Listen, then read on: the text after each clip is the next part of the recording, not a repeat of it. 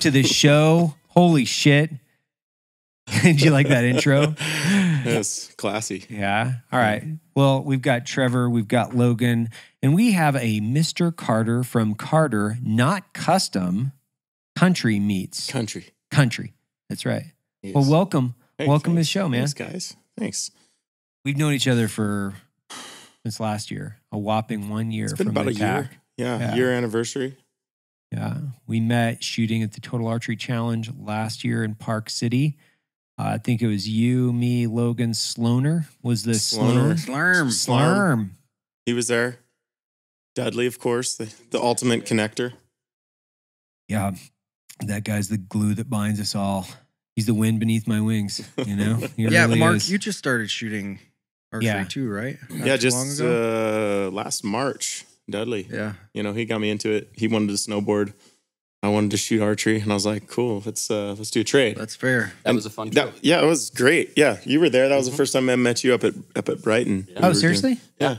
Oh, nice. Yeah, I remember that. Stump was there, and we went, and Dudley. He's pretty Oh, that's when talented. you guys got dropped in the bird, right? They did. That was the second day. That was second. The Oh, first okay. day was like, kind of feeling it out, make sure we don't kill John, because I know his shoulders and arms are kind of important. So I was like, all right, let's. Why? Like, Why are they important? I mean, he does some stuff, but Right. it's irrelevant.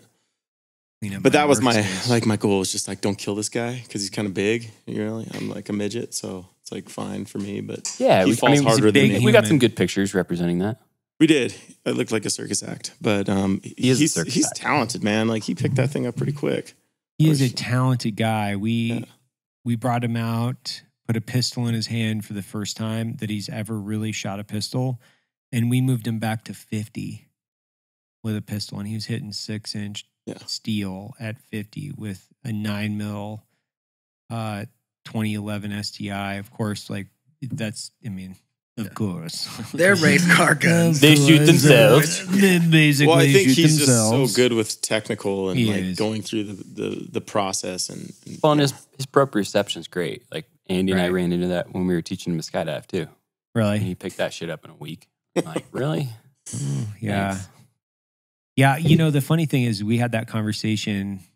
I think it was Andy. Well, I think we did on a podcast. Mm-hmm. We were talking about what would John be if he would have joined the military. I was like, he would have been a Delta We guy. did have that Yeah, conversation. he would have been a Yep, Delta he's guy. an honorary cat guy. Yeah, he's an honorary guy. 'Cause he's just like fucking good at everything, loves to kill You son of a everything. bitch. He's like a giant human being, He's killed more whitetail than you know what to do with. He really has. So Mark, you have an interesting background. So a little bit. yeah, a little bit.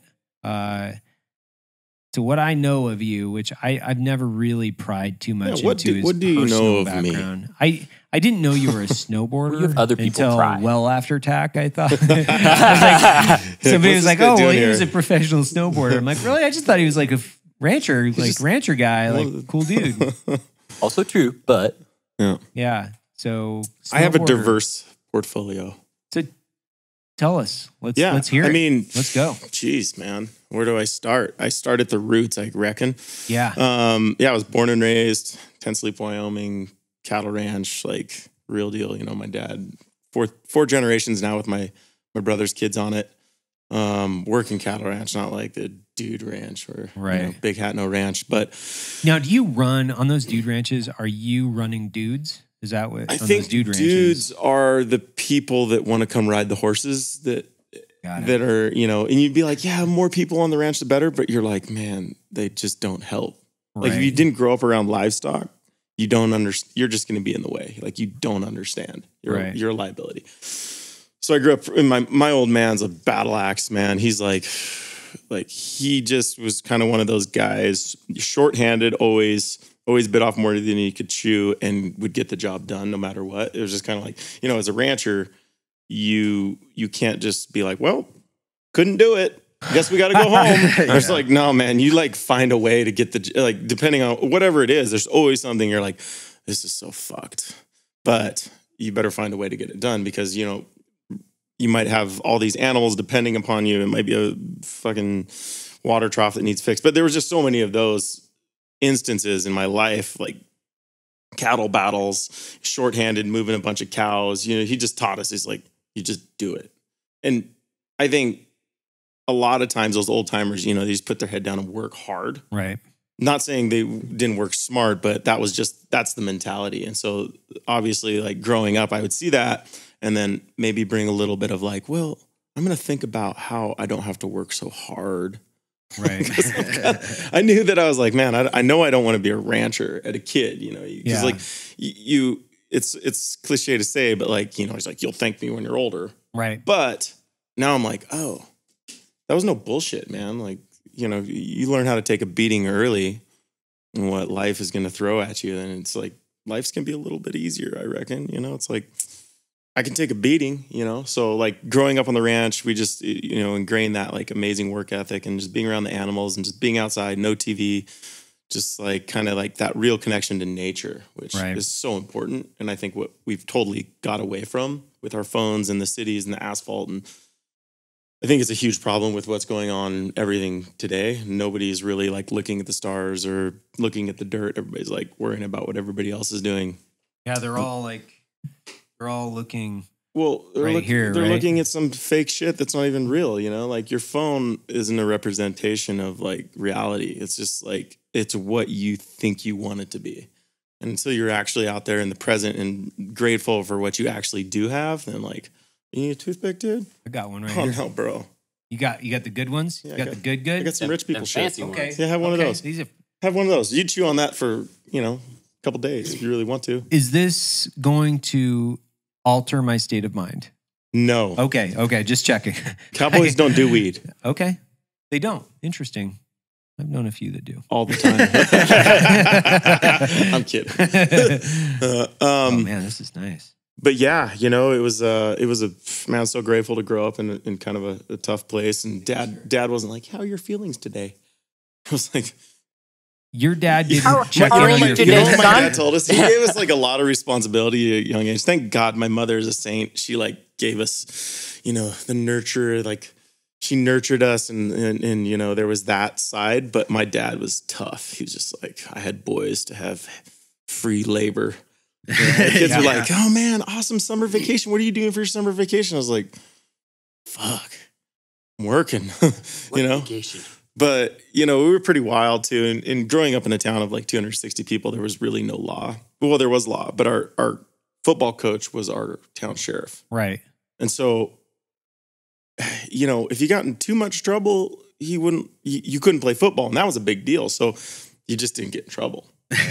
You know, he's just like, you know, kind of, but the way it should be, you know, we never were really like too out of hand. And if we were, he would reel us in. But as far as just hammering you and giving you tickets, it just wasn't. Get pulled over and he's like, you know what? Go run a lap. Well, he'd be like, hey, if you guys get too drunk, call me and I will take you home. Right. He was worried about our safety and not about like, because we were fucking coyotes, man. Sweet, like we were wild. Yeah. But Sheriff actually wanted to serve and protect. Yes. And my dad told me when I was 13 years old, well, maybe I was younger than that. He goes, the nights may be yours, but the days are mine. And I was just I like that. And man, we'd go out all night and do stupid shit. And then first thing in the morning, man, we were up moving sprinkler pipe and I'm puking and letting the mosquitoes, feeding the mosquitoes. And it was tough, but it was great. And it was a great upbringing. And it taught me, like, you know, like I said, how to take a beating. And I think that's how I rolled that over into snowboarding. Because the first thing you want to learn is how to wreck. Like with anything, if you're going to get good at something, you better learn how to wreck. But how do you make that transition from a really small town, and how do you even start snowboarding? Because how close is the nearest mountain to you guys? Well, luckily we had a little resort right, 15 miles from Tent Sleep. Oh, wow. It was called Metal Arc. Right. And it was just a pommel lift. It was super tiny. And on Fridays, the school would take us up for like $3 for a lift ticket. And I was always infatuated with snow, because I remember as a kid, one of my favorite things to do was Dad would go check the cows and he'd pull us behind the truck in sleds. And I just remember just being like, this is like the sliding or whatever it was. Right. And then sometimes like we'd be out in the fields, he'd be checking cows on his horse and he'd just dally off and I'd be like, will you pull me around? Right. And he'd just pull us through the field on a sled. And like, I remember first air time ever, there'd be like frozen cow turds out there and he'd hit one hard, and you'd catch some air. No transitional landing. You're just not really good for the back. But I was like, I like this. So I knew I'd like to slide on snow.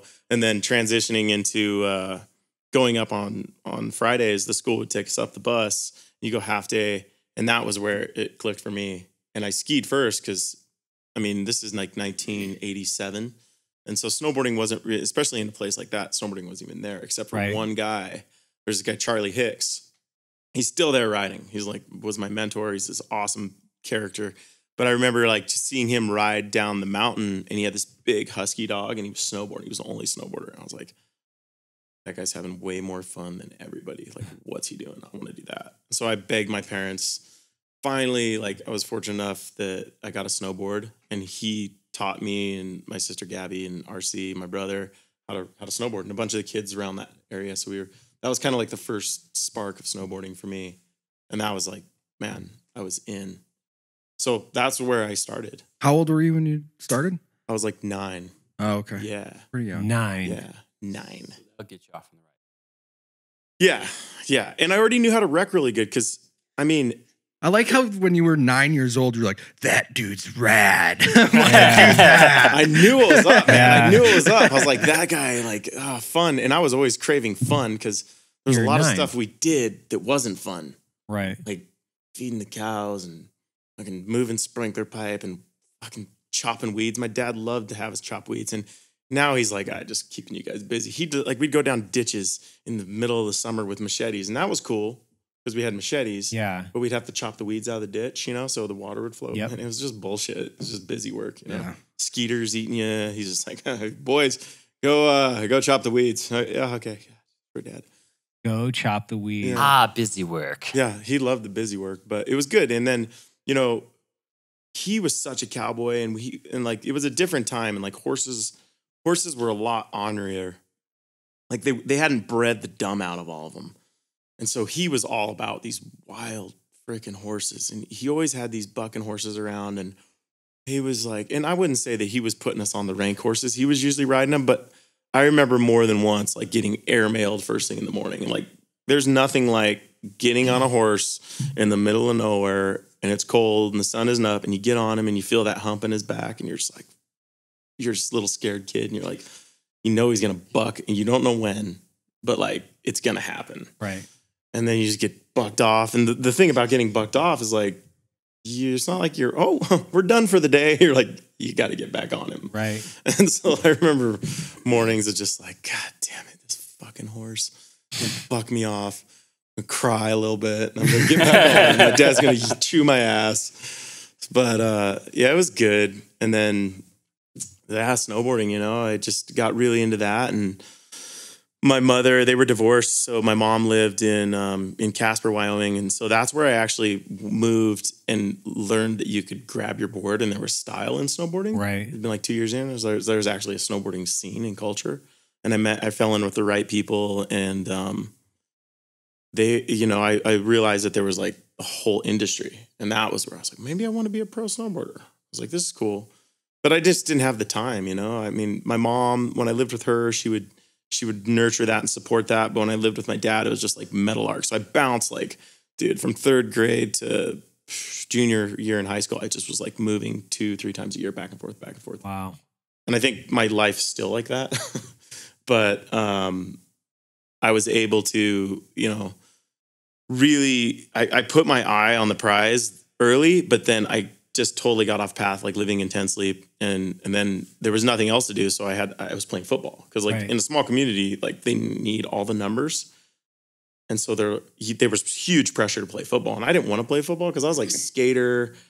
And as a rancher, I was a skater. I was really confused, I guess you would call it. It was like skating and ranching. I got my ear pierced in 5th grade. Like you go to tent sleep and they're looking at you kind of funny. Like they had a word for that. And, they were just like, it wasn't that like flattering. And but I didn't care. I was just always kind of an oddball. But I knew that like, I was a pretty tough kid because like growing up on the ranch, like I wouldn't take no shit, but I just kind of like bounced between those two worlds for a while. And then I got totally away from snowboarding early in high school because I was just fully living intensely playing football. And then I started lifting weights and getting all swole. Oh, yeah. Then I was pretty good at football. And then I had a college scholarship to play football at a small school. And I'll never forget, like, I went to school and was like, what am I doing? I hated school. But I liked football. And I went to college, had the scholarship. And I remember, like, I was trying to hang out with the jocks playing football. But my friends I wanted to hang out with were like smoking weed and going fishing. I was like, man, this is like August in South Dakota. I was like, I want to go fishing, dude. This is like, I'm over getting yelled at my whole life by a coach that doesn't care. Like, our team sucks. And so that winter, like early, I was still going to school in South Dakota, and I got a season pass to this resort, and I literally hadn't snowboarded in 3 or 4 years, and I still had this old gear. It was like so outdated. And I went and rode one day, and I was like, dude, what have I been doing? I'm such an idiot. I need to get back into this, like, this path. I remembered. And so I dropped out of school, and I remember, like, dropping out of school, like, my dad wasn't surprised. Like, everybody knew I didn't want to go to school, but I told my dad, I was like, hey, I'm going to drop out of school. I kind of got a plan. He goes, he gave me some advice that, like, stuck with me. It gave me security. He's like, you'll always be okay if you know how to work hard. And I was like, all right, cool. So I'm just going to work hard at something I want to do. So I dropped out, worked for a year on the ranch, just him and I. My brother was in college, and just with the plan of like going somewhere and snowboarding for a whole winter and not working. And so I did that, moved to Bozeman the next winter, and just like was a full bum, ate ramen noodles and snowboarded and started like honing my skills back, and spent 2 winters in Bridger up in Bozeman, riding that place. And then my friends, like, it came full circle back to my friends from Casper, and they had moved to Jackson, which is like the Mecca. And I didn't even know that, man. Like, I'd never even been to Jackson. Like, it's in Wyoming, but it was kind of like California, Yeah, Jackson's not part of Wyoming. No, and even back then, it was like California in Bozeman. Wyoming. It's like right? Bozeman It's now. like Texas and California in Wyoming. It was like, it was this like, but it was so beautiful. I remember going there and I was like, holy shit, this resort's here. And like my friends worked on the park crew, Forsberg and Agna, and they were like, man, we'll get you a job. And I was like, $7.25 an hour? I like those odds. And, and I was the dirtbag, dude. I lived in a car. I could move myself in an hour, pack everything I own, my air mattress, and so that's where I like, I got to Jackson. It was like, this was home. I didn't have to leave Wyoming, and the mountains were like the level that I wanted to ride. And like Jackson was blowing up with Travis Rice, and all these guys were there, but it still wasn't on the map because like in that era, and I kind of dropped in late, because I was like 22 at this point.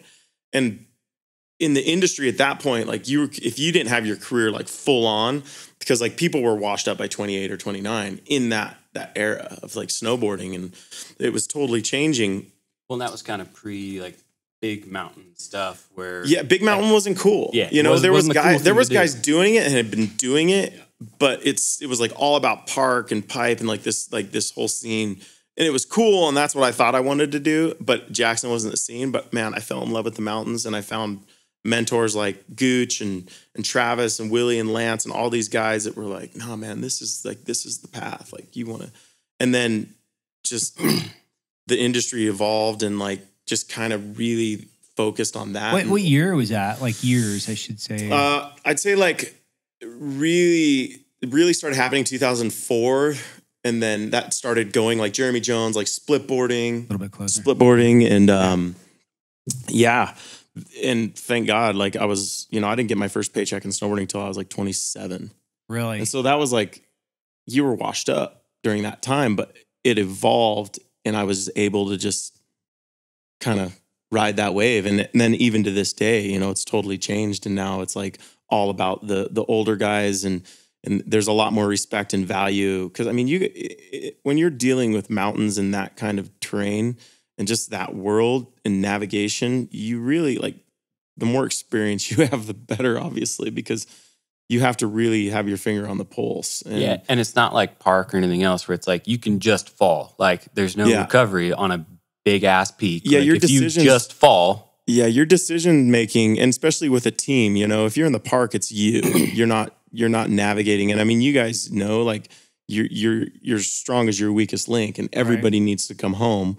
And so like when you're going out there, you have this, like, you have a plan, you're going to execute it. You're going to like make the right decisions.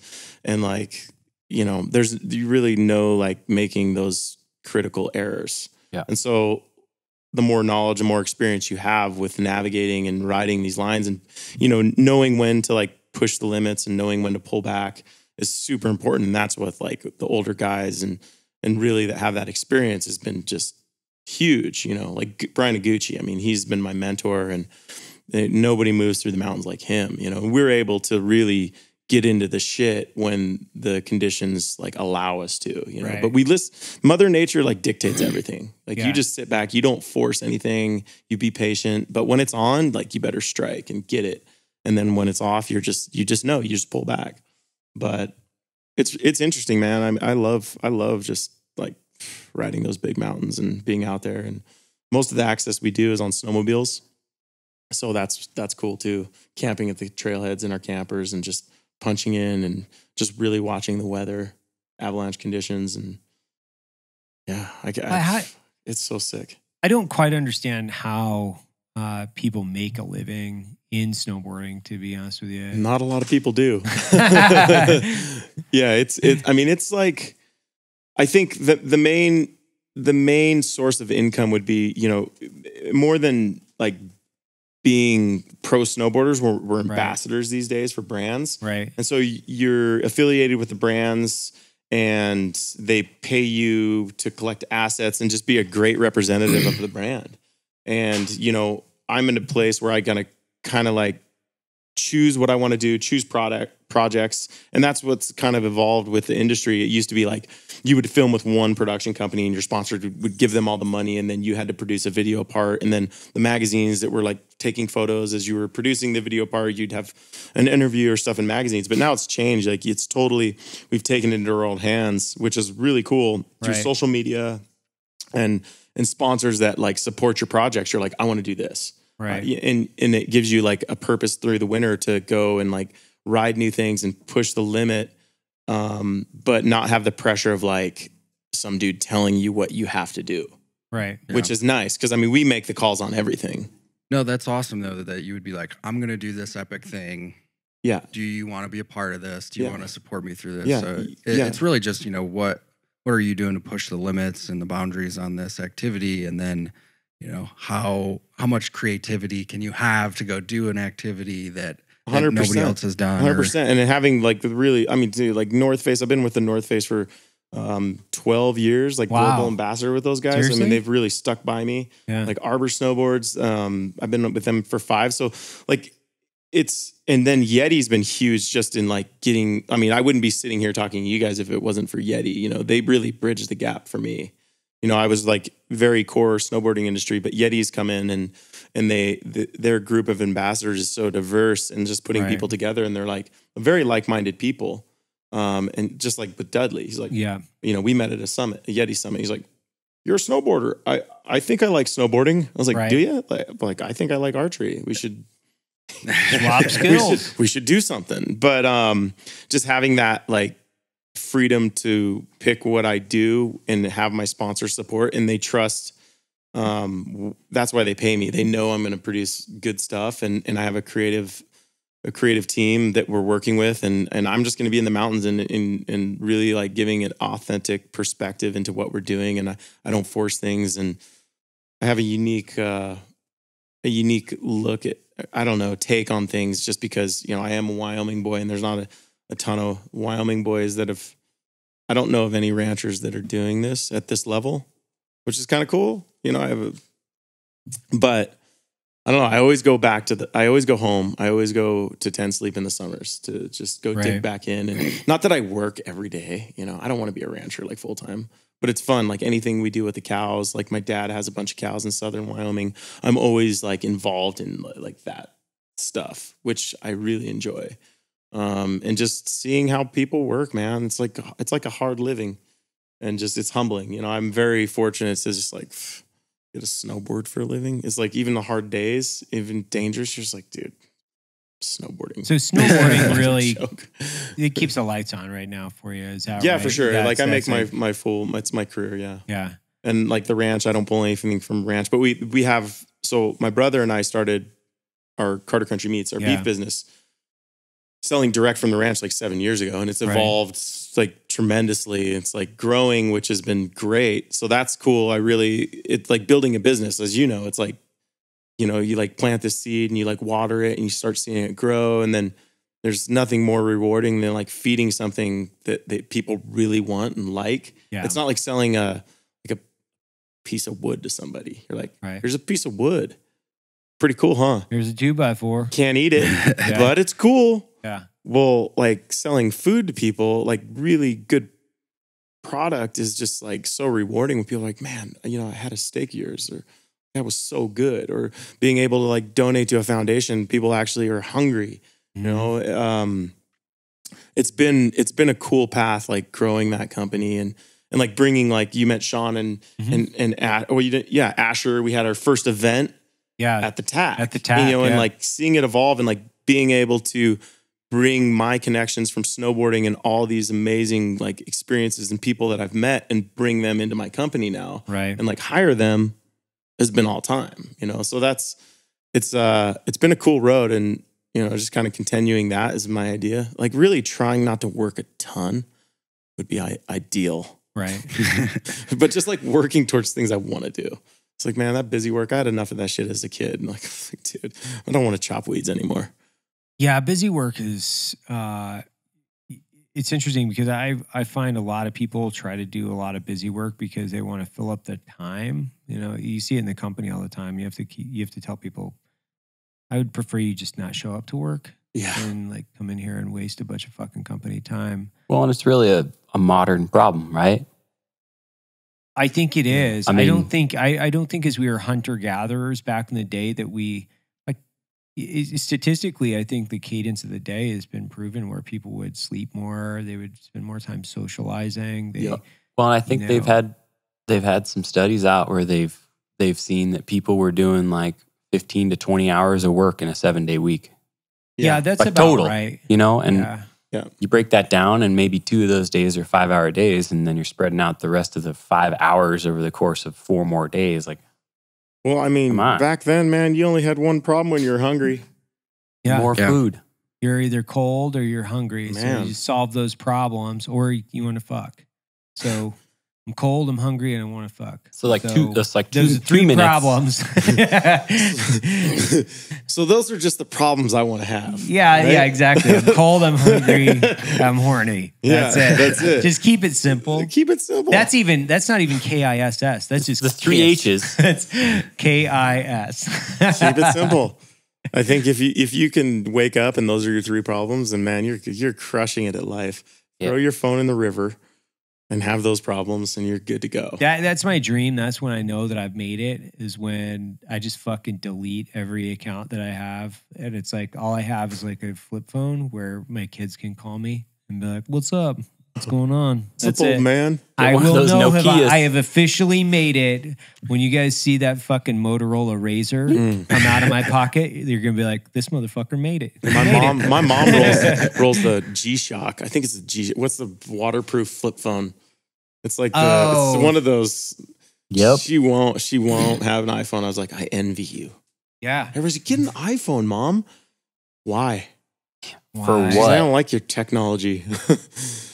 So in the wintertime, what's your schedule, man? Like, are you traveling No. a ton, or You know, do you just like camp on one hill? I or- will travel. I mean, I try to base mainly out of Jackson because I love to sleep in my own bed at Right. night. I have a sweet. My friend Razy has this amazing house in Jackson, and she's on the US ski team, so she's gone like most of the winter, and so I just kind of caretake and live That's there badass. and have a sauna in my bathroom, which is super super chill, especially for those negative 25 days. Right. But and I mean, all the terrain around Jackson is just there's so much exploring to do, and the resort there is insane. So like roughly like in December, I'll roll in, maybe end of November, just kind of depending on the snowpack, start doing some touring which is like split boarding, walking uphill, putting your board together, riding down, getting the legs in shape. And then the resorts, when the resort opens, I'm pounding laps at the resort in December. Like I love December because I just get a ride. There's no pressure. We're not starting to film. I just want to get my legs under me and ride a ton, get my base strength dialed.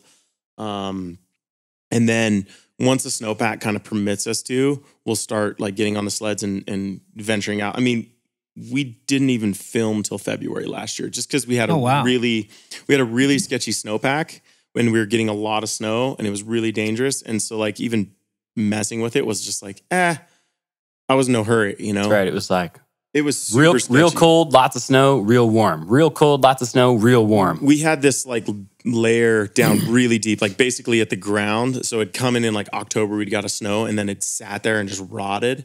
And then just rotted. And then so everything that fell on top of that was like sliding. And so the more load it got on it, it was just like, especially there's a tipping point with like the snowpack, right? And it's like, it takes, you know, you can be a total nerd into like snow crystals and like everything. But when that snow came in and rotted and sat there, it created this really bad like first layer. And so until you got like 200 cm of compaction on that, like the right snowpack to just make it go to sleep, it was just ripping out and is really twitchy and like any like human trigger would like you would die. Right. And so through January, we were just riding the resort, which was totally fine because they control the resort. Right.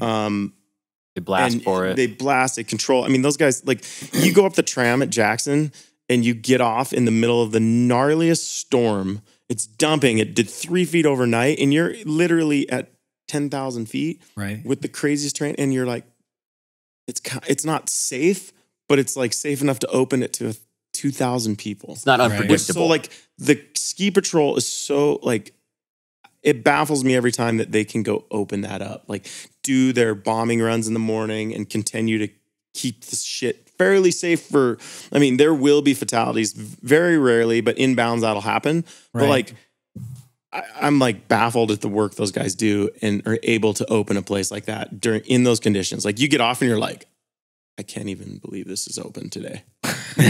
and when it's like that, it's really good. Right. Because it's deep, you know? It's deep. So just riding that is, I mean, that resort, just like, that's what really honed me into an amazing rider. And everybody there.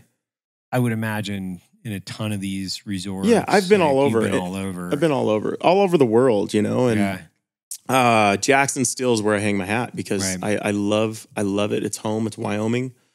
The summer I dip hard. I'm out, but in the winter, it's just like the only place I want to be. And then you know the resort can be busy, but the way we film. Like when we started in February is we have like within 100-mile radius, there's mountains everywhere. And we're watching the snowpack and how it's coming in and the terrain we want to ride. And we have, you know, we know a lot of it because we've reconned it. We rode it. We're opening up new stuff, but we just go to trailheads. I have like a sweet 4-wheel pop-up camper in the back of my truck. Mm-hmm. Pop that thing up. I'm home. Have my little Traeger, my Goal Zero, cook it outside. And then we have our sleds. And so Gooch and I'll just pop up and then you'll have a filmer, photographer, maybe another rider. And you're just there. You immerse yourself in the mountains and you just do work, you know, but you watch those windows, those high pressure windows coming. And then you better you strike. And then, because you can't be out there filming. The footage looks like shit anyways if it's not sunny. Got it. Yeah. But in January and February, when it's sunny, it's cold. Yeah, it's cold. Like we were going out. We did this whole trip, like a 5-day trip. We had a 5-day high pressure end of January or beginning of February. And it was, I remember waking up in the morning and like getting on my sled and it was negative 25. You're like doing some river dicking today. Negative 25 is no fucking joke. Yeah, it's cold. It's cold. And just being out there all day, like. Gets squirrely. I think we were bullshitting about that in January. Yeah, it's hard. Yeah. And getting, Trevor, we got him on the board this year. Oh, was this your first year on a snowboard? Yeah, I saw him skiing last year and I was like, dude, that's not happening anymore. Don't do that. That was literally, no. That's, no, you're done. Yeah, because I think we were talking, I was like, I don't know. I haven't snowboarded since I was in, I don't know, probably college or whatever. And believe it or not, I used to teleski. Yeah. Whoa. Yeah. Whoa, dude. Go ahead and age yourself there. Yeah. Teleski, dog. Wow. So, free the knee. Yeah. Free the heel. Free the heel, bro. Free the heel. Sorry. Free heel. No. Yeah, It's free the heel, destroy the knee. Yeah. That's how it's teleskiing works. I It looks used like to. so much work. Well, that's it why that's why I liked it. Because you like lunges. Exactly. Just getting those glutes all swole. My That's morning where that comes routines, from. like when I would go out and do this, where I would skin up and ski down, skin up, ski down, skin up, ski down. So I'd do like 2 runs in the morning, 2 runs in the afternoon. Where were you? It depends. Like I had a like a really shitty condo in McCall, Idaho. Okay. I would 2 runs in the morning, 2 runs in the evening. Well, I mean, it's great. It makes you strong. It feels good. No, my legs were just fucking like. You know, They were the best shape of my life, coming off of like 6 weeks of doing that in McCall, like every day. And I would do these trips. I'd go from Colorado. I used to have a place just outside of Boulder. And there's a tiny little ski hill outside of Nederland,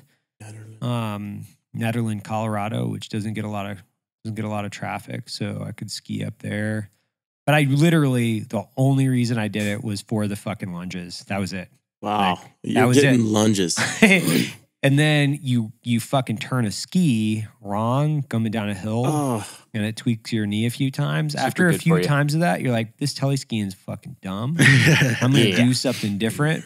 well, and like we had that conversation, like, oh no, I started skiing because I was doing ski-based mountaineering. Like I wanted to be able to Same. skin up and Yeah. climb and do that Same. sort of stuff. And you're like, oh, dude, the technology's come so far since you learned to ski. that's what 12 we were years ago. talking Like, about you need to stop Yeah. skiing. You're an idiot at this point. Last year, that's what we were talking about, because that's exactly I was talking Yeah. to Mark. It's like, hey, I Like, can't same ride scenario. a snowboard because I Yeah. I like to fucking get my skins, hit the fucking mountains, wear a backpack, and you're And you like, find out it's hey, bullshit. dog. well, it's like, hey, you can do this on a board. Yeah, Like, I really mean, well. I mean- like we were back like, in the day, when you'd put a split board on, there's like an inch gap, and yeah, that shit would it like. didn't work. I mean, it's come so far. Right And- at all. and like, and now like I've done a few skins up with Sean and Asher, and you know I'm like, oh, well, we're going the same speed as all the skiers. Like, yeah, I'm never going back. Like, Yeah. this is So wait- insane. I mean, there's definitely gives and takes. You know, like don't get me wrong. Like skiing is. I mean, I have a lot of like really good friends who are professional skiers. It's gnarly. Yeah. Like those guys, like just even filming, like the level they have to go compared to my level every day to get a shot. I'm just like, What do you mean? Like, just the shit they have to do. You have to go way Really? bigger, way faster. Like, right, you know, I mean, granted, you have hard boots and 4 edges, and right. but just filming with those guys, like over the years, I'm like, oh, I'll just ride that like surfy wave and slash it a few times, do an air and a 360, and they're like, where's the biggest cliff? that I can do a 720 off of. I mean, just it's different, you know, it's different. I mean, obviously their equipment helps them with that. And it's awesome. It's like, man, whatever gets you in the mountains and like puts a smile on your face, I'm just like, I'm down. I love to talk shit on skiing just because it's like, it's fun to talk shit. Yeah. But I don't really mean it, but I kind of do. Yeah. But I mean, yeah, like the touring capabilities, like if I was going to cramp on up some gnarly shit, which I have before, it'd be way better to have like a hard ski boot on. Right. Like if you're like a serious like mountaineer, all you want to do is go uphill, and skiing's probably for you. Right. If you enjoy that, but you want to have a good time on the way down, you should probably snowboard. Because Yeah. snowboarding is strictly recreation. Travel, like skiing, snowboarding has Skiing you is a can't form like of transportation well, in it some is, ways, and then right? that Where it's the like- oldest form. You know, is Yeah. in Europe. Those guys do gnarly traverses in Europe and like the crazy shit those guys are doing. But I mean, snowboarding is, and that's what appealed to me. Like back to like Metal Arc when I first saw somebody snowboarding. Where we also ask you to lay a special blessing with all of our men and women serving in our United States military and all of our first responders. We recognize the military no matter where we go or what we do. That's just, we always have. And make sure that they know that they are appreciated, that we really know the sacrifices that they and their fellow brothers and family have made. I saw that. I didn't know anything about skiing or snowboarding, but I saw Charlie coming down the mountain. I was like, that dude's having way more fun. Like floating, planing out Yeah. in powder is just like nothing. Like there's no feel that you get, maybe other than like surfing or something, but it's just. But even the uphill traffic, like there's very little that I can look at and see that I've, say, done on skis. Yeah. That fitness won't fix while using a split board. Yeah. There's very little. And Right. you know, I just, those places and those routes aren't places that necessarily I would ever want to ski or board. Yeah. Because I don't know if my level will ever be there. Yeah, that makes You know, sense. it's like, Yeah. I would go climb that mountain, but I would be rapping through those sections, not boarding or skiing down those sections. So for me, or I'm sure maybe for you, it's like, whatever. Start splitting, having fun on the way down. Yeah, man. Well, I'm less concerned these days. Like, you know, I'm like in my, you know, when I was in my 20s, like the only thing I really wanted was like superhuman strength, right? That's what I really was concerned about. I didn't give a fuck about having fun. You know, my life was not about fun at that point, right? No, that's why you were a little bit of fun. A little bit. It's like, so you're telemarking, man. Yeah, like well, that's where like all the hippies tellied, right? Yeah. So then, you know, I'm like this fucking CIA, you know, telly guy, commando telly guy going to all the hippies. You're literally their worst enemy. Hey man, so how do you do this shit anyway? And it's like all these crusty hippies in Colorado showing me how to telly. And it's such a weird story. What do you do for a living? Well, no, I was trying to teach myself how to telly. I was trying to teach myself how to telly from a book. So I was like a fucking. I was a fucking yard sale. That's hilarious. Like I was a yard sale, like on every fucking mountain. Did you ever have like a serious knee injury? Not really. Damn. Because it's got a low center it of helps gravity. not have long legs. Well, and I would attest to this in the sense of like I knew how to train myself, right? Like crawl, walk, run. Yeah. And so I'd be on the bunny hill with all the fucking kids that are like 5 years old with these telly skis with a book in my hand, like trying to figure this out, how to turn and shit. Holy cow. And it was so stupid looking. And finally, I met this chick and she took pity on me. She's like, okay, dude, I'm going to take pity on you in 2 ways. I'm going to teach you how to telly ski, and I'm going to let you inside me. And I was like, this is a good deal. Perfect scenario. She's like, perfecto. She's like, you know what? I'm sick of you hitting children, so I'm going to teach you how to ski. Yeah. Also, you're attractive. You're like, I love telemarking. Oh, yeah. So this whole telly thing is awesome. It's already getting right. Yeah, no wonder you fell in love with teleskiing. Now it makes sense. Oh, I didn't fall in love. I didn't fall in love with that telly skiing. I just kind of used it as a means of transportation. Just slid right down that hill. Used it as a means of transportation, boys. I'm a utilitarian at heart. Oh my gosh, that's good. Yeah, but now I would take my kids out there, you know, transition away from like my whatever stories, but it's like now my kids 3 and 6 are both like ripping little skiers. Yeah. And the only reason they're skiers is because my wife and I do not have the capabilities to teach our kids how to ski, right? But we had a babysitter last year that was a ski instructor, like a kid's ski instructor for like a decade. Perfect. So she was like taking the kids up. Perfect scenario, and they are so fucking good. We're already paying you. Like they're great at 6, and my little 3-year-old, she's great. But I can't wait because now it's about more fun, right? How do I have fun?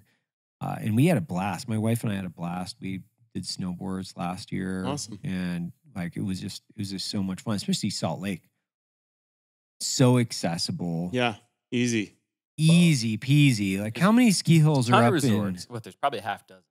How many? Is there only one in Jackson? There's like, okay, so Snow King is right in town, and then Jackson Mountain Resort is out like kind of 12 miles out of town, and then over the pass from that, another hour's Grand Targhee. So there's 3. Okay, there's 3. But I'm all about like those big resorts are cool, but man, like coming from like the small resort like Metal Life, these misty little mom and pop. Yeah, dude, there's some cool resorts like I think it's Pine Creek out of Cokeville. What? Yeah, dude, Cokeville, Pine Creek. That place is sick. Seriously? Quad, and go rip. What? Nobody Rock there. and roll. It reminds me of Nobody home. there. Everybody's wearing Carhartts, like just doing it for the right reasons. They're like, man, we like to slide down the hill. There's no ego. Right. Like you find a lot at these big resorts, like especially like Jackson. You know, everybody's like, "How big's your dick? What'd you do today?" See, that's how And you I'm know just if you can dude. pull into the resort parking, not full. It's full of mostly pickup trucks Yes. and not Audis. All right. Just getting there. Probably not going to have a and there's problem here. Baling twine in the back of the truck. You just got done feeding. Like flatbeds. Yeah. Yeah. That's what's up, man. Dog hanging That out. guy's driving the dually from the ranch. Yep. That's what's up. That makes me feel at home right there. I'm down. I mean, don't get me wrong. Like these resorts are great, but it's unfortunately it's like really unattainable for most people to go drop $180 on a lift ticket A Yeah. day. for a day, and then all the equipment, and then all the shit, and then if you have kids and you want to, I'm just like, dude, how are we making this attainable for people? Like this is something I've struggled with because I'm like, I'm trying to inspire people to not be able to afford what I do. You know, it's like. Yeah. It's like this love-hate thing, you know, because I mean, I think, I mean, it's such an amazing experience as I've had. And then I'm like, yeah, promote the backcountry. But I'm like, I don't want to send people the sheep to slaughter. Like if you don't know what the fuck you're doing out there, you're going to die. It's Right. true. Well, and I'm glad you set me up with John and Ashley. Yeah, man. It is like on a board, you know, like I got it on skis, but there's other things you need to pay attention to, like on a board or putting your board back together or where you stand Dude, or I how mean- you stand or why you would traverse here instead of there. You know, because like on skis, it's different. Like Yeah. I can sit there and just do a couple flip Transportation. turns and it's like, no big deal. Right. Yeah. And I then mean, I don't have to reset up my shit. I just have to yank the stuff off. And it's different. And man, without the right instructors. well, yeah, having the right crew of mentors and people you learn under is critical with anything, but like, especially like, and that's why I'm like, I don't promote the backcountry if you don't have any skills. I'm like, hey, take an Avi 1, do an Avi 1, learn trained management. Right. Don't be dumb. That's just what I tell people. Just don't be dumb. I guess most people's there's people's idea of dumb's different than mine, but Right. And I think that's where, like, I'll go to the resorts and, you know, or we were up in Brighton, I think last year is where we did most of our skiing. Brighton's awesome. Because it's smaller. It's mellow. Right? It has such a good vibe, and Yeah. But like you go to Park City and Nightmare. dude, Park City in the wintertime, no offense. I don't really care if anybody's offended by it, but man, it's so pretentious, man. I mean, they have It's Sundance just- there, dude. Come on. Yeah, exactly. Well, you know, like we went and ate dinner there one night. Like all of us linked up and ate dinner there over the winter, and it's just like Range Rover, Audi, Yeah. Audi, Just- Audi, it's Audi, tough, Audi. man. You're just I mean, like, what the Rich people fuck, shit. man? It's Bright- rich people shit. Brighton's great. Like I live, Yeah. you know, 15 minutes from there, and like we were there the same thing, like all winter, and it's great. Like on a weekday, like I think I was texting you. I'm like, you know, Tuesday Yeah. morning or something, Right. 10 a.m. up there, Parking lot's empty. empty. Yeah. I'm literally Yeah. parked 30 feet from the lift. Yeah, that's what's up. Like it's fantastic, you know. And Yeah. like all the patrollers are great. All the lifties are awesome. They're telling you where the good snow is. Like, oh, dude, go up here. Go to that run. That's where it's at right now. Like it all got blown over there. That's what you want. That's the place to be. Yeah. Yeah, And if that's you more- show up and everybody's wearing an ABS airbag on their backs, you're just like, get me out of here. You're like, what are you gonna do with that thing, dude? Like, come on. Like, Yeah. As you're opposed making to, bad decisions.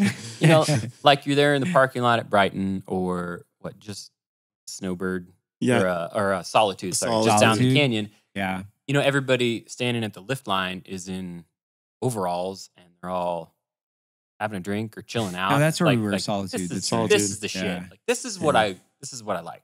And it's so funny because I went up there for the first time. My buddy V, he lived out here for several years. He had CrossFit Salt Lake City CrossFit, and I showed up here from Colorado. And I'd skied my way through Colorado. Like I'd taken like 6 weeks off or something like that, and I went from hill to hill to hill to hill, from like, you know, Keystone and all these fucking Crested Butte. yeah, all these like Colorado ski hills. And I got here and we went up to like Solitude or Brighton. It was like small hill, tons of powder. And it it was like after 18 inches, Lots like of 18 terrain, inches, too. like 6 hours or some shit.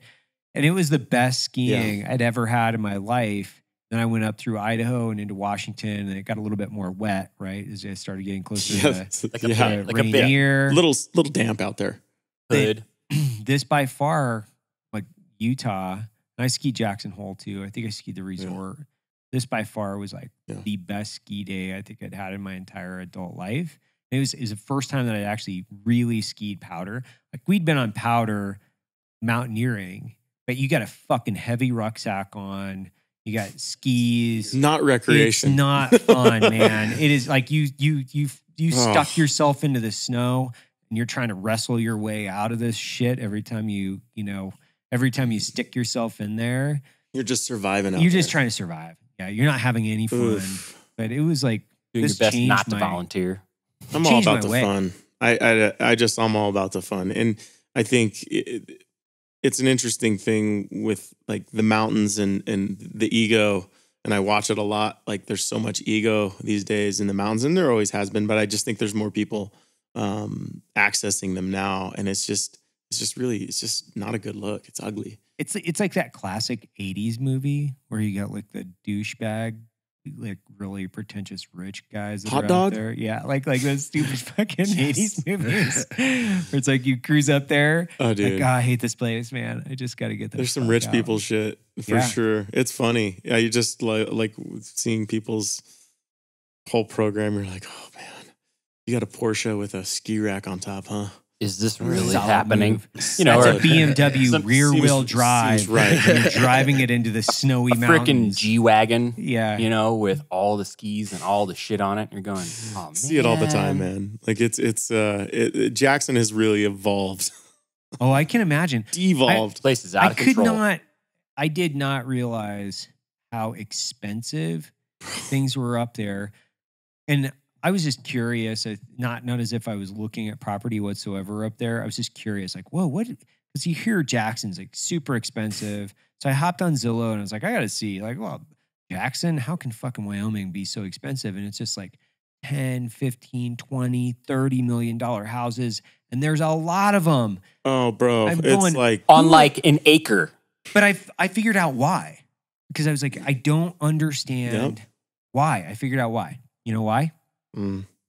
No state income tax. Yep. So all these fucking rich people buy houses in Wyoming that they never use, and they declare Wyoming as their primary residence, and they avoid they avoid state tax. Well, I mean, it's crazy. There's like a full housing issue in Jackson. Like all the employees. There's nowhere to live because they're not making any more land. How can they afford it? That's what I was asking. Well, they live in Victor, in Alpine South. Right. They live right outside. Well, it's still fucking hour right away, outside. dude. No, like, I'm putting the quotes up there. Right out, yeah. It's like over that pass. All these houses are sitting there in Jackson, empty, and they're empty. Yeah. And I'm like, we have a housing. I'm like, oh man. It's just crazy. Isn't that where Kanye West just moved? Oh, no, he moved to Cody. Cody, okay. Yeah, Cody. He bought 2 ranches. He bought a ranch in Cody and a ranch in Shell. It's on the other side of the hills. Which is north of me. And I'm like, crazy. So Kanye's a rancher now? Well, I mean, I don't think he's ranches. A rancher. I don't think Kanye will ever be a rancher, but he owns some ranches. I mean, maybe he will. Maybe. I don't know. Maybe he wants to go get dipped in shit. I don't know. Maybe. Hey, man, good on him. That'd be badass, though. I'd love to see Kanye out there, like, riding horses and roping and doing the whole thing. That'd be pretty fucking sick. Proclaiming. Yeah. Putting on some, like, old worn-out leather gloves, like, building fence. Why not? Right? I'd love to see that. That would be pretty epic. Hey, man, I'm open to it. I'm open to it. So we transition over to the meat co, right? When we look at what you guys are doing, how many head of cattle do you have between you and your dad? Well, we have a lot of cows. And the whole idea with this whole thing is to kind of like not just be using our cattle. Right. So we have access in the Bighorn Basin alone. Like nobody's cattle, like everybody's cattle are grazing on the same grasses. Like they're great cows. And so we want to be buying our neighbors' cows. We want to be able to, supplement them because the beef market's in the shitter, man. Like beef farmer, like it's worth nothing. So why is that? I think there's a lot of reasons. It's been devalued from all the importation of South American beef. You know, like they deregulated country of origin stickers. Like, however, in 2014, I think it was around. So it used to be product of Brazil or whatever, and come on the package. Well, there's the majority of the packing plants in the U.S. are owned by Brazilians.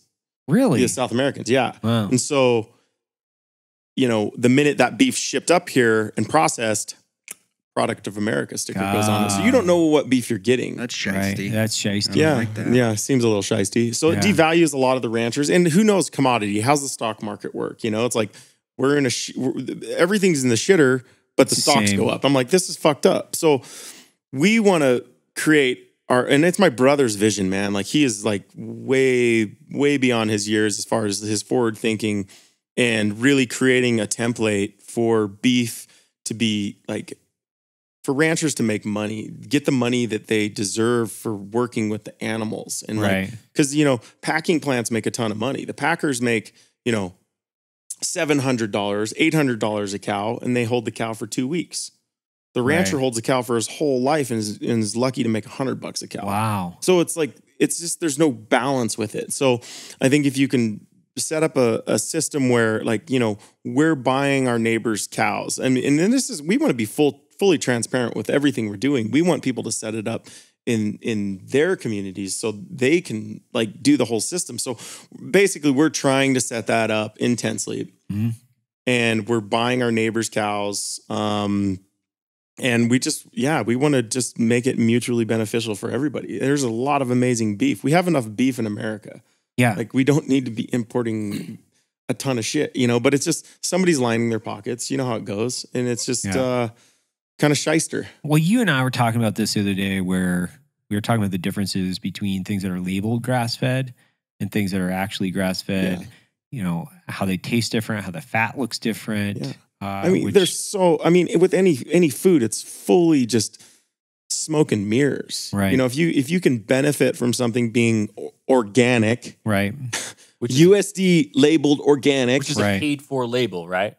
You have to go through. Does it mean it's truly organic? Well, no, it's just sprayed with the USDA certified organic pesticides. Yeah, right. It's not actually the best thing you can do is buy local, buy from your local rancher. Yep. Like if you want to hunt, buy local, hunt, know where it comes from, shake the guy's hand that raises your beef.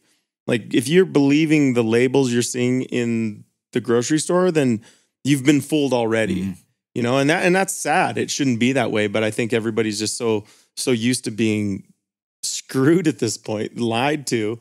And especially within the food. I mean, that's a whole fucked up thing with everything that's going on, you know? Like our food system is so broken. Like we have soda and pop in schools for kids. Everybody's worried about COVID, but yet nobody's talking about nutrition and like immunity boosting and all this shit. They're like, stay away from everybody and wear a mask. I'm like, okay, that might be a Band-Aid for now, but like going into the future, there's more shit coming down the pipe. Like, how are we going to prevent that in the future? And it's not by being scared of everybody. It's by fucking like making everybody healthy. Right. You know, and like giving people that are creating that food, like paying them and the value that it's deserved. It's not just like everything seems to just have a Band-Aid duct tape all over everything right now. And it's like, we got to rip that off and like redo it, you know? So I don't know how you do that, but I think baby steps. Yeah. I think I was thinking about this the other day because I think, you know, people have grown accustomed to essentially buying things from large corporate entities that they're more about the profit than they are the product, right? Because the profit is the product. That's the thing they're trying to manufacture. Yeah. So if you're trying to manufacture profit in a point or 2 points of margin actually means something because that's what your objective is, you're going to do anything you can to achieve that outcome versus if you're about the product and the quality of the product, you have to sacrifice profit. You have to. 100%. And there's only limited circumstances. These are minority circumstances where you can not sacrifice the product for profit. And being a direct-to-consumer business, that's what allows you to not sacrifice your product for the profit, because you don't have 3 or 4 different middlemen in the middle of you and your customer. And I talk about this a lot with our retailers and our retailer relationships, because they're like, oh, we need more margin. I'm like, no, I'm not going to give you more margin, because I want to have that direct relationship with my customer. And more importantly, I don't want to sacrifice the product for the profit. So you can either sign up and do it or not. I don't give a fuck, because this is our relationship with our customer. And if you want to be part of it, then great, you're going to make less money. But I'm not going to make less money on that, because I can't sacrifice on my product. Yeah. To include, one of the things that we've really tried to focus on the last year is building these relationships with farmers, being less about the labels and more about the relationship, like who's growing the crop, who's growing the coffee, who is the farmer. Growing up and working in, working on a farm. I worked on a farm in college. The farmer that I worked for, he was one of the hardest working guys on the planet, probably one of the most honest and driven guys that I've ever been around. But if you told him that he was going to have to put a fucking organic stamp on his product in order to sell it, he would have told you to go fuck off. It's like, yeah, it's organic. Sure is. Like, I go out and I feed those fucking cows every day.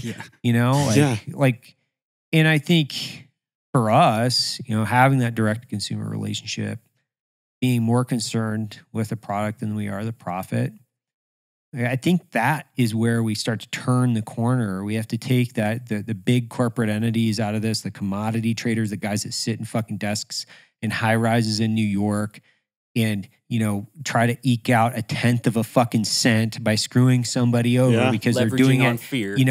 50 million times in one day. The commodities market, I've seen it in coffee. There's no reason why the price of coffee set in the commodities market today is this low.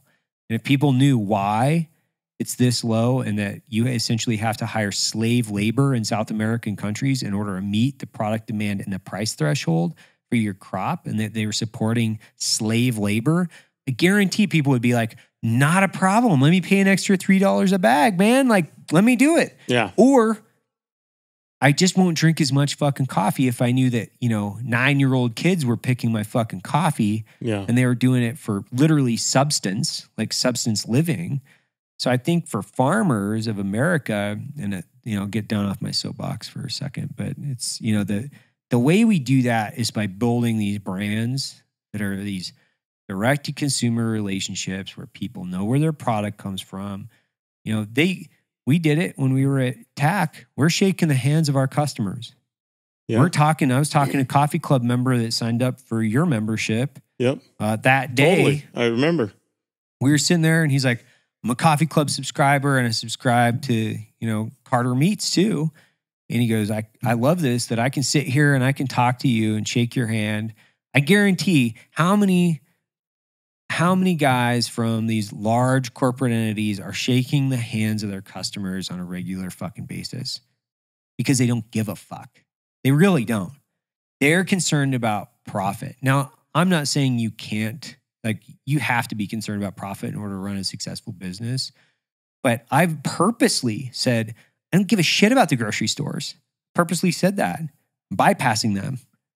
I don't like going into meetings with guys that are wearing, pleated front Dockers with fucking button-up shirts telling me that they know more about my customer than I do. They can fuck off. They don't know shit. They know how to run a grocery store. That's what they know how. They have no idea how to build a brand. They have no idea how to build quality and a relationship with their customers. These grocery stores are concerned with fractions of a dollar. They're playing a game of just mass gross volume and trying to get an extra 10 or 15 cents per product and then get more things into one specific cart. They're trying to get more shit into a cart. Well, that's not the game I want to play. Why would I want to play that game with my customer? That's just a fucking horrible, horrible game versus your model, my model, direct to the consumer, and that's talking. exactly how you ended up with shitty products. Yeah. Right? Like subsidizing corn syrup, subsidizing and allowing for shit coffee at bad prices, subsidizing crap beef coming from places, even if it is good, subsidizing stuff coming from outside so that they can sell it at a higher margin and make not like they're not cutting into profit, they're cutting into their more profit. Correct. The issue is they're already making a profit. They want more of a profit. Right. That's the problem. It's not, nobody's telling business owners, you can't make a profit. It's, no. We want to make more. Well, that's what I always more. That's more the hard is the part issue. about like the corporate structure is it's like it's never enough.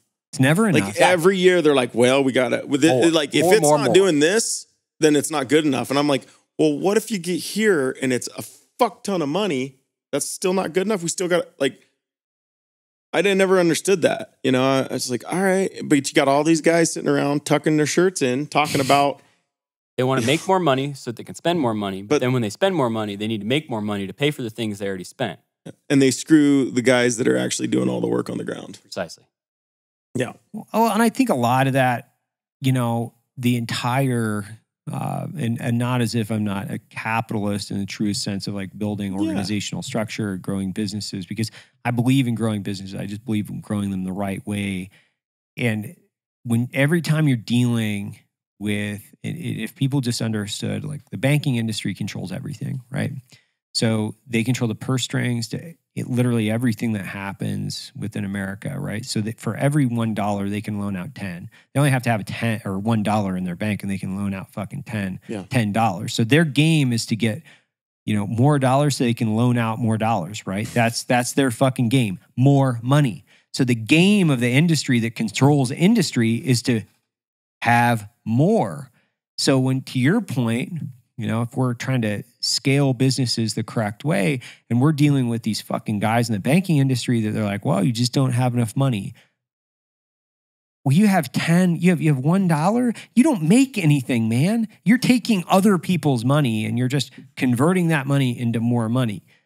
And how we got ourselves into this situation where the banking industry itself has so much power over what we do in America and American industry, which is another whole soapbox. I apologize, guys, but it's the problem is the pleated front fucking Docker wearing shiny cufflink fucktards in New York have too much authority over what happens in American business.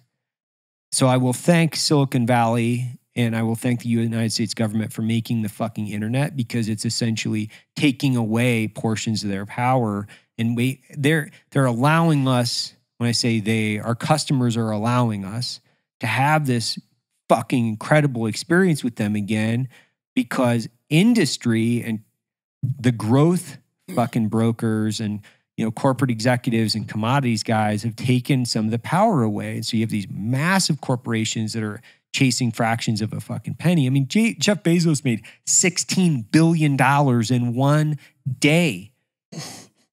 In one day. And I'm not saying making money is bad whatsoever, but I'm saying like Jeff Bezos also owns the fucking Washington Post. He controls a huge amount of information. He, you know, these guys that... I think I saw he's currently worth $189 billion with a B. With a B, right? So to your point, like when is it...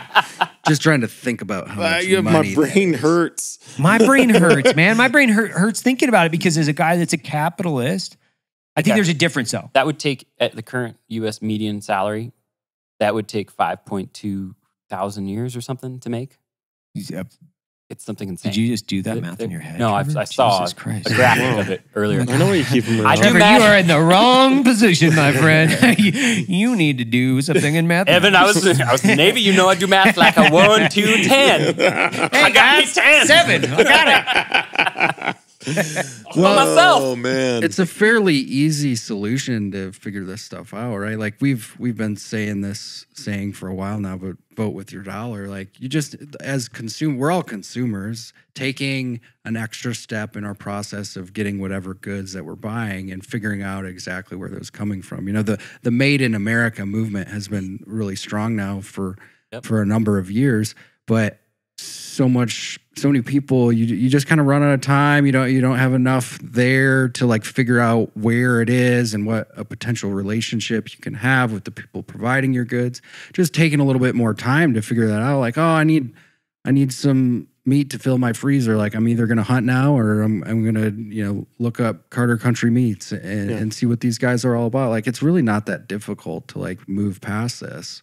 And it's just, like back to like, you have to spend a little bit more. The consumer has to spend a little bit more for that product, but it trickles down to the guy that's like, but when you're spending a little bit more and you're being conscious about that kind of effort, you're probably going to have that trickle down into the rest of your life. Right? So you're not going to be buying other crappy products that would be eating into the cash flow that you'd purchase a subscription to a company that makes sense, right? If you're looking at healthier options that are also from a direct-to-consumer, say like from the ranch, right? So you subscribe to Carter Country. Now you have really good beef that's going to taste better.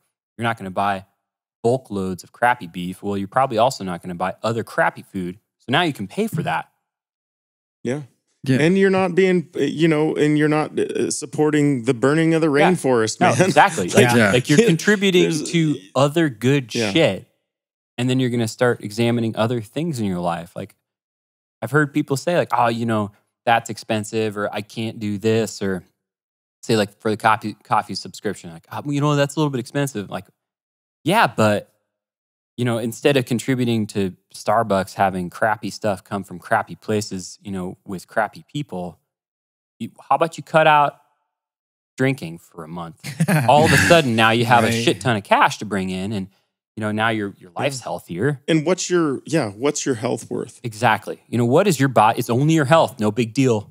It's only the only body you're ever going to have. Yeah, and no given our current predicament, that I would say that's probably the most important thing we should be thinking about 100%. Right now. It's like, I need to put shit in my body that's going to maintain a healthy immune system and it's the most allow me to important thing thrive. You think about always. Unless you want to die. Well, we're all in the same race to the same finish line. We're all going to die, but do you want to feel good between now and then? Yep. Well, I do want to invest in, you want to invest in sustainable farming practices and sustainable, healthy products. Sure. And those are the things where, I've had these conversations with people and they've talked to me about, well, this coffee's a lot cheaper. I'm like, it's a way inferior product. It's not even close. We're not talking about the same type of product. You're talking about something that is all the way down at like grade D with different particulate in it that's not even coffee, and you're supporting non-sustainable farming practices, slave labor. Your multinational conglomerates. In a lot of these things, they're not publicly traded companies, so you're not even benefiting stockholders. You're supporting a large holding company in Germany or Switzerland or something like that to make an extra fucking $1 billion a year versus buying American made, knowing who's producing your product. And I get it, right? Things are tight right now too for a lot of people. Like they are tight and people need to be price sensitive and things like that. They do. Like I absolutely 100% am empathetic to that. But to the point, what people need to be more concerned with, I think now, is how healthy they are, like how this machine is running, because it's going to be really difficult if you're filling it full of alcohol and fucking cigarette smoke and really shitty food for that machine to actually work hard and compete on the job market. Well, if you're being price sensitive, right? Like by eating healthier, being healthier, you're actually going to end up taking less supplements, not being on prescription drugs. And the more you do that sort of stuff, you're going to start examining other ways to get all of your food for cheaper, working out at home. Like, do you need a phone? Really? Do you really need an TV? Do you really need a TV? Do you really need some of the stuff that eventually you start turning your life over to a healthier lifestyle, and you will be living cheaper and purchasing more expensive food if you're purchasing food. But you will be living cheaper. I came into the house the other day and I was looking for the remote because I was going to turn the TV on. I was like, well, where's where's the remote? My wife's like, TV hasn't worked for like 3 weeks. It's like, oh, okay. Totally okay with that. Got it. Sounds good to me. I went and got a corona test over the weekend, Corona. which I'm negative, just throwing that out there. Yeah, you are. And, you know, I was like really taken aback by how many people were getting tested in one single day. Like there was probably, you know, How long were you in line? probably an hour and a half. Oh, Yeah, it was And 2 there was hours. like- 2 hours for me. Yeah, 300 to 400 people in God. there. And, you know, you're moving your vehicle through the course to get to the tents where they're doing the nose swab. And I look to my right in this car and there's this female in there and she's just ripping her vape. Like every The 5 douche minutes. flute? Hell yeah. And I'm Douche like, flute. I like that. Yeah. like, how do you not see the conundrum of what you're doing where this disease impacts your lungs and then you're just sucking this stuff up and then you're letting it mix out and you're just blowing it in front of everybody that's getting a corona test. And I'm just like, oh man, like this. But that's kind of like, you know, I'm not too surprised that was happening. If you don't care, it doesn't matter. You know? Yeah. I think a lot of this has shown me just how fucking stupid and hypocritical people are. Like this the last couple of months of this is just like, man, you guys are, you're not you guys on the show. I'm just saying, like, man, there are a lot of fucking really dumb people. It's that meme that was out and is circulating where there's this obese person that's like cruising around in one of those scooters and she's got McDonald's cup in her thing and there's this person running that without a mask and she's like, you put on your mask, you're affecting my health. It's like, man, this is such the time that we live in where we can't even talk about how this is affecting and what is the high risk category of person because we can't fat shame people. And it's like, no, if you're fat, I apologize, you know, but get off your ass and do something about it.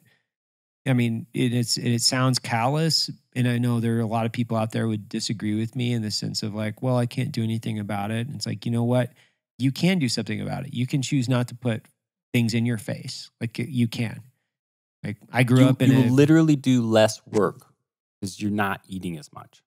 Like it doesn't cost anything to walk. You can still walk outside, I think, in this pandemic. You can still You can be inside doing lunges. I don't typically eat till like 1 o'clock, 1:30. Same with Trevor. Me too. When I eat, I'm typically eating like wild meat because I've been very fortunate to fucking kill things that I can eat. Like I can eat less. I lost 17 pounds during this fucking thing, man. Like I chopped it off, not because I'm lucky, because I just stopped putting things in my face and I moved my body more. Like I think I'm down like 8. Right, and you had a ton to lose, I was so Trevor. big. was like you are a total fat ass, Trevor. Jesus.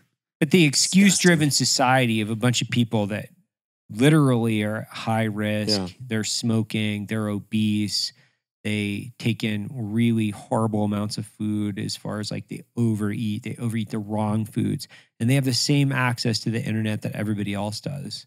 When he's like, well, there is a small percentage of people in the United States that don't have access to the internet. I understand that. But it has nothing to do with race, it has nothing to do with income. It doesn't really have, there's zero to do with whether or not you can go to the fucking public library and get on the goddamn internet and research like healthy food options and how to lose weight and basically go out and lose weight. And I mean, we're only a generation and a half away from people literally eating direct from farmers. You know what right? Like that's not that. Do you know what the like, average weight of the American service member was in World War II? It's What was it? 140 something? It was like 155 or something like that. That was the average weight. You know what the average height was? 6? No, it was 5'10". 5'10". 5'10", 155 fucking pounds, bro. I saw my granddad, like we talked about him, a few months ago. My granddad's entering weight into the Marine Corps in 43, I think. He was like 6'1" and like 162. Yeah. What's the average now? It's something like... It's something like they're turning people away for being too correct. fat. That's what it's like. It's gone up 30 pounds. I'd like to know what the average statistic on turnaround is. Like, how many people are they turning away? Wow. Well, yeah, but it's gone up 30 plus. The average weight of the enlistee is 30 plus pounds more than it was in the 1940s, and that was we are 2 gens removed from that. Absolutely insane. No, it's fucking crazy. Like literally, that's insane. And for people not to be able to say that, like, hey, eat less, move your body more, and you can lose weight. You don't even have to eat less. Eat better. Like, yeah. Like processed foods are the cause for the bulk of people being hospitalized. Period. Yeah. That, like, the end result, all this shit, all these autoimmune disorders, all the overweight issues, hypertension, heart disease. It can all get linked right on back to sugar, processed food.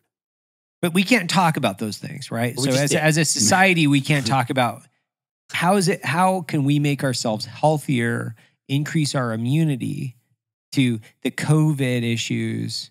How can we do this? We can't talk about that. Well, it's crazy to me. You got to lock yourselves in a fucking house. You got to wear a mask. Inside, inside your car by yourself like a fucking D-bag. Yeah, that makes a lot of sense. With right? your douche flute? With your, huffing on your pipe. And then if you go to a public place, you can take your mask off if you've been substances in your fucking mouth. Inside. I don't even know what to say, You're just like, I don't either. It's an incoherent, just jibber jabber at this point across the spectrum, because now it's somewhat political, and whether masks work or they don't work, and whether or not like some drugs work or they don't work, and it's like, you know what's free? Exercise and air, man. It's fucking free. Go do that for now. All right. Well, Mark, thanks, man. Hey, good chat. Great chat. Thanks for having me. Check out where can everybody find you, man? CarterCountryMeats.com. CarterCountryMeats.com. Yeah. We have an Instagram, Carter Country Meats, and then we have a website. What's your Instagram? Carter Country. Yeah, and we're doing like subscription based stuff on the internets. What's your like best seller? Ship once a week. What's your good deal? We have the Bighorn boxes. We do 5, 10, 20 pounds. Okay. Ship direct to your door, and we're shipping in all biodegradable insulate. Nice. So really trying to, and then we also do like a collab with Yeti on a premium package. You can get a Yeti cooler. Yeah. So just trying to do it right, man. Less waste is better. Yep. Well, check it out. Cool. Carter Country Meats. Thanks, man. I appreciate it. Thanks, fellas.